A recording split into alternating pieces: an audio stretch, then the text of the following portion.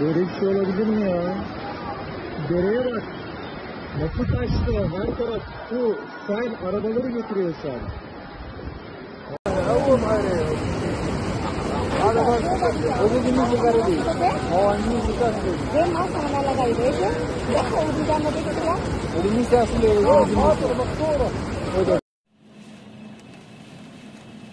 In a dramatic turn of events, the picturesque city of Antalya, Turkey, found itself in the grip of torrential flood in streets and relentless rainfall pounded the region. The city, renowned in its standing beaches and horizontal sides, was brought into standstill as the extreme weather conditions wreaked havoc on this infrastructure. The deluge began in an early hour, touched residents and authority of wreaked local meteorological agencies, and issued warning of heavy rainfall. And the sheer intensity of a downpour exceeded all extensions. Streets turned into a river, carrying debris and posed a significant threat to both property and life. Emergency services were scattered to the limits, and they scrambled to rescue stranded residents and motorists caught to the rising waters. The city drainage system provided insurance in the face of unprecedented rainfall, exacerbating the flooded and compounding the challenges forced by the rescue teams. As the water rose, images of submerged vehicles inundated in neighborhoods and impossible roads circulated on social media, parted the grim picture of the unflooded crisis. The city's iconic landmark, including of historic old town, where a hotspot from the rising waters pounding constantly about the potential flood, turns dimension critical heritage sites. Authorities swiftly activated emergency response protocols, opening shelters over the displaced residents and deployed additional resources of the affected areas. The Turkish Red Crescent and other relief organizations mobilized teams to provide support and essential supplies to those affected by the floods. The extreme weather events also had left a closer school,